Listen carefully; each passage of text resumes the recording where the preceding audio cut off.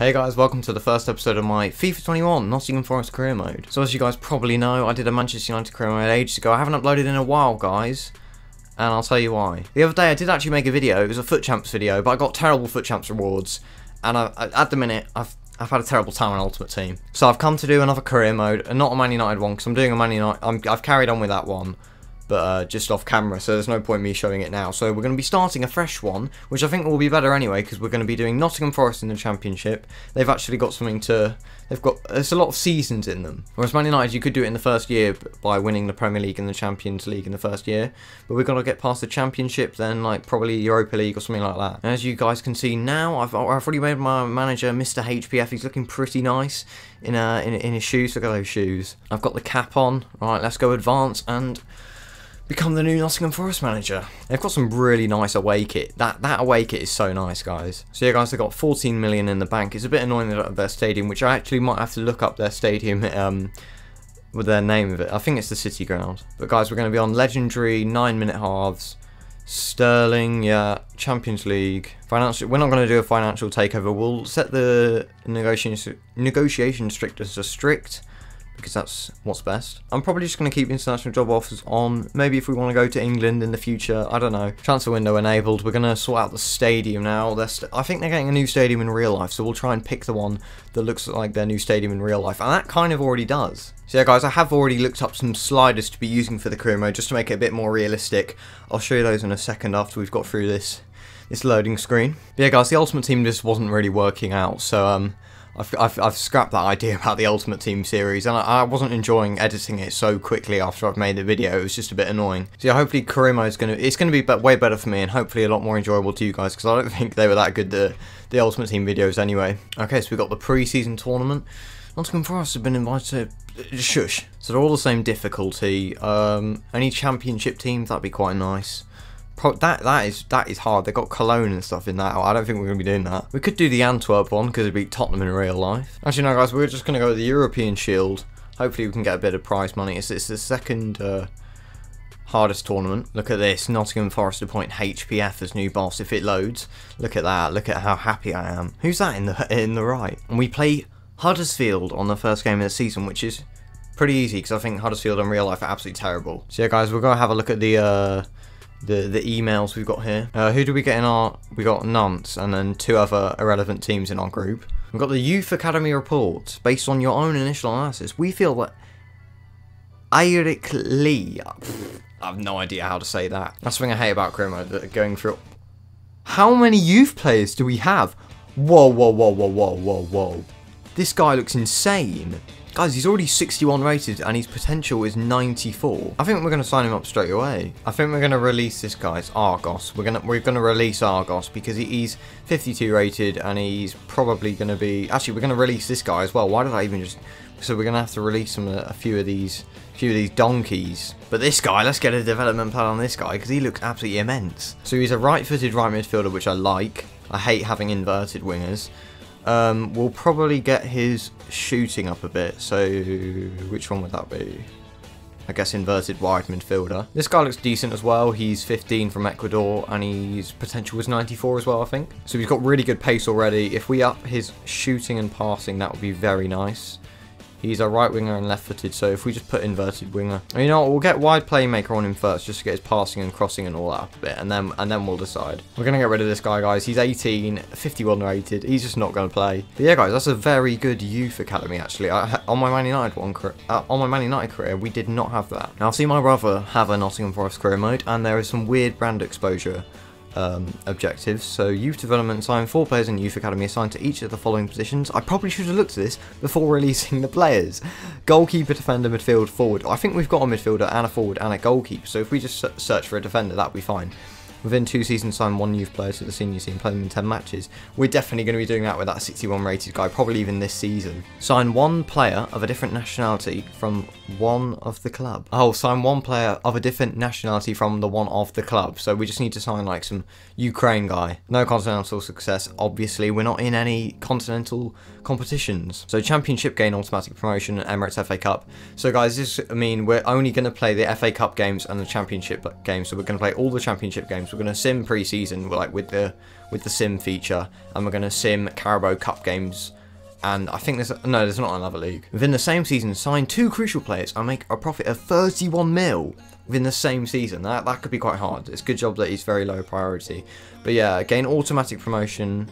So that's coming second or first, and then round of 32 for the FA Cup. Nottingham Forest always do decent in the FA Cup for some weird reason. So I don't actually know who we're looking to get yet. Ibrahim Diallo, I did not know Southampton had him. But yeah, we'll look at what the squad is, and then we'll decide what we're going to do with transfers and stuff like that. Guys, this guy Christie, I saw him play against England the other night. He looked like an absolute beast. He's got 83 pace. I think he's only on loan at Nottingham Forest though, but this is the team that we're going to be setting up with, guys. This is our first team. Hopefully going to be... I want to improve a centre-back. I definitely want another centre-back to go along Worrell. Maybe a new left-back, because Ribeiro's in the... Well, he's alright defensively.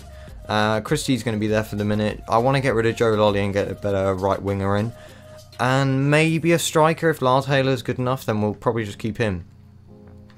But yeah, guys, I'm probably going to have to convert Bashiru to a centre mid because he's -3, so we'll go do that now. And I made Bryce Samba the captain because I think he's an absolute beast in real life. Alright, guys, so I've sort of sorted out all the development plans now. What I've seen is we definitely need a right winger. I'm going to sell on Joe Lolly. I'm moving Anthony Knockaert into a cam because his stats would be really good for a cam.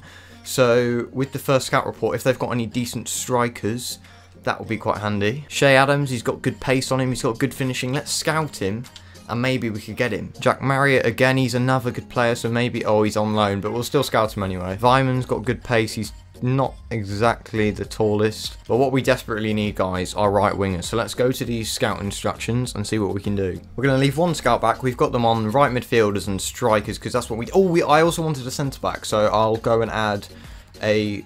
probably strong and pacey centre-back, but I was looking in the squad, guys. We've got this decent guy who's 19, who's got a decent bit, but he's got 60 pace on him, and he's got decent defence. But we'll put strong and pacey on that centre-back. Put it down to 26, because we don't want some absolute numpty joining us. And there we go. That they are the scout departs. See if they've got anything already. I doubt they would. I mean, it's been a couple seconds. Guys, we have 22 million transfer budget. Let me know in the comments, because we're only going to sim till the end of pre-season in this episode, who you want to see me buy, because we definitely need to improve this team. Make sure to put a right winger, guys, in the comments, a striker or a centre-back. But yeah, let's sort out the training. I don't know, is it on weekly schedule? Here it is. So we're going to go before match, we have a rest day, after match a recovery day. And then weekly plan, only training. That's what we want. So yeah, guys, we're going to be playing the training drills and seeing... Oh, I'll be playing them each one once, just to get the A. And then, yeah, we'll just sim them all. Right, guys, so training just done. I did get a D on the crosses. I couldn't be bothered to retry. It's fine. D's the usual one you get. I got on A with my centre-back pairing, which is quite good. It was against Lewis Graben. And then, yeah, the striker's got a B. So, yeah, guys, we've got a friendly against Nantes coming up, which is the hardest one. So... I don't know. I don't know whether we're gonna win this. I'm just gonna quickly look at the youth scout that we've got, guys, because we do get a youth scout.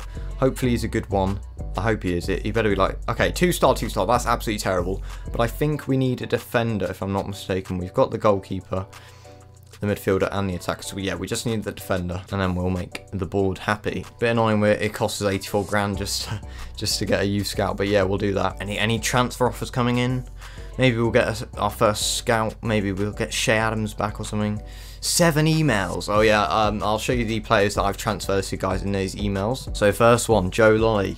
A lot of you Forest fans will be a bit annoyed, but I personally don't like Joe Lolly in real life, so we're going to sell him and hopefully get a better right winger than him. He's happy he's leaving the club. Bryce Samba coming in with an email like the captain should. I'll say we've got plenty of work to do because they were bottle jobs last season. I mean, literally, they bottled in the last 2 minutes of last season. So yeah, no scout report to come back there. So yeah, we've all got +1s around the board. Everyone's happy. Also there, Joe Lolly's 27, guys. So yeah, it's good that we're moving him on because I'm really not going to be playing him. Guys, you know what? I've changed my mind. For this first episode, we're going to be we're gonna sim the first game because this episode's already been really long already. So we're just gonna sim the first game, and then after that, I'll get your guys' suggestions as to who to buy, and I'll also have my list of who I want to buy once my scoutings have come back. So hopefully, guys, on this Saturday the 4th, we get a transfer offer. We get Derikwa, who is someone I do not want to sell because of his pace. And why has this come up? So it's interesting purchasing this player. So no swap deal, no nothing. It's just a straight up 1.3 million deal. and I don't want to sell him really because I want to try him out because he's got insane pace. Well, let me just check his pace again. Acceleration 87 and sprint speed 90. He is an absolute tank, guys. So we are going to be rejecting that offer. What could we get? 1.45. You know what? I might actually just block the offers because I don't really want to sell him. So yeah, I think we're just going to block them. Nothing came back from the scouts either. They're not having a great time. I know it's been 3 days, but still, we've got our first game against Nantes now.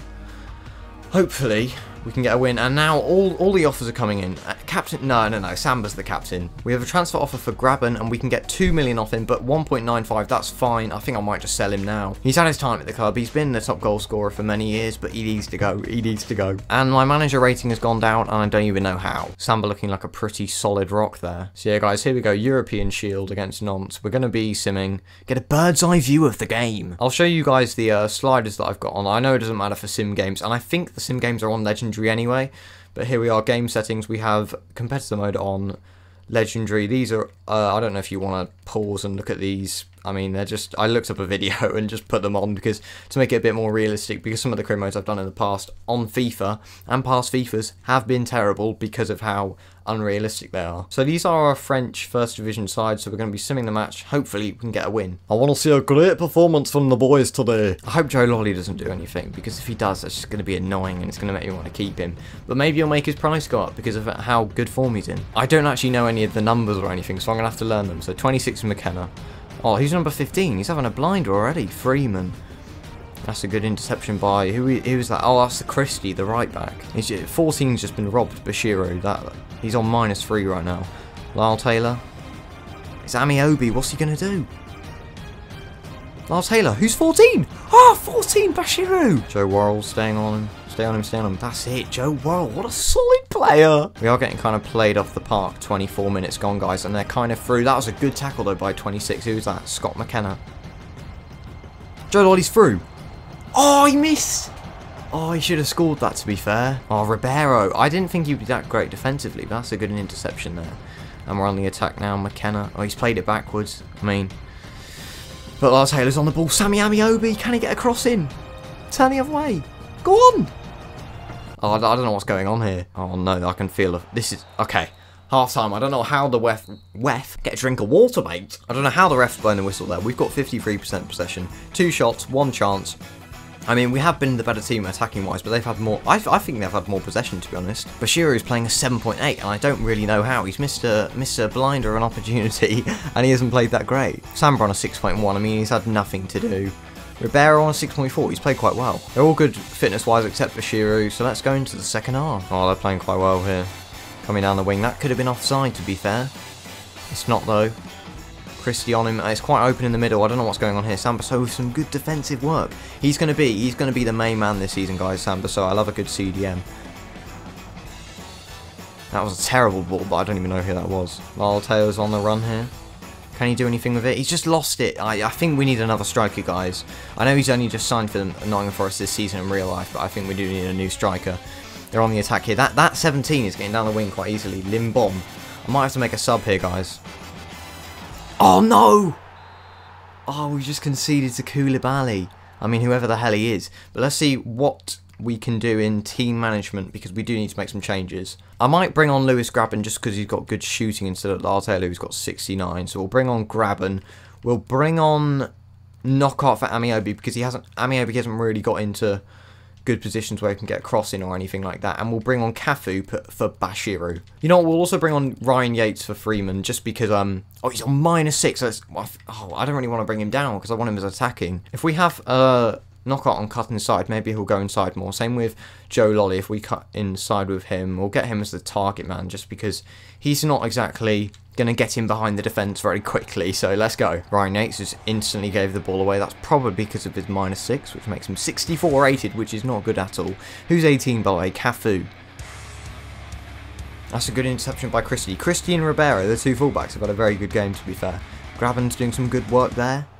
Ryan Yates. Oh, he's gone through. Who's 18? 18! Cafu! Come off the bench. Get in. 78th minute. Alright, we need to win this game now, guys. That was good by Cafu. A little tactical genius by me there, putting him on, get forward. But here we might have to defend here. Come on, who is that? 26 McKenna. Oh, he's missed the ball.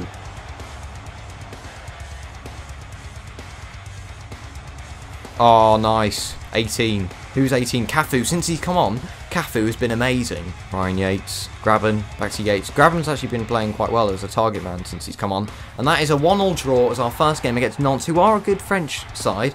So, that's quite a good result in my eyes. So, who's our best player? Bashiru with an 8. I actually can't believe he got an 8. But yeah, Cafu coming on with a 7.9. What a player, what a player. Sambaso with a 7.8, that's good. Bysamba 6.2, McKenna 7, Ribeiro 6.3. So yeah, kind of mid-average really. Lolly with a 6.2, that is what I wanted because I don't like him and I want to get rid of him. Christie's on really bad fitness though, so maybe that's something to look at in the development plans. There's a Worrell chance. Oh, look at me looking. Oh, look at that picture. Hopefully on our next game against this donkey team, by the looks of it, we get our first win. But Joe Worrell transfer offer. I can't speak. PSV for 5 million. Not a chance. He's 23 years old. We're definitely not selling him. Oh, the scouts have finally come back. So hopefully, okay, these are right mids. This guy looks good. 73 crossing. I will definitely be scouting him. 6'4" with decent pace and good finishing. What's his strength? Because he could be a good signing. Lucas Yao, 6'4". These scouts are good. They've got decent pace as well on them, these strikers. Well, maybe not this guy, but 6'3". Not great finishing. I'm not going to scout him. Kenneth Zahor for Millwall. I mean, that acceleration isn't too good, but we only really want a hold-up player, so he's not got a good passing. But guys, that's the end of the first episode of the Nottingham Forest career mode. Make sure to like. If we hit 10 likes, I will definitely upload the next episode as soon as I can. Thanks for watching, and I'll see you in the next episode. Bye.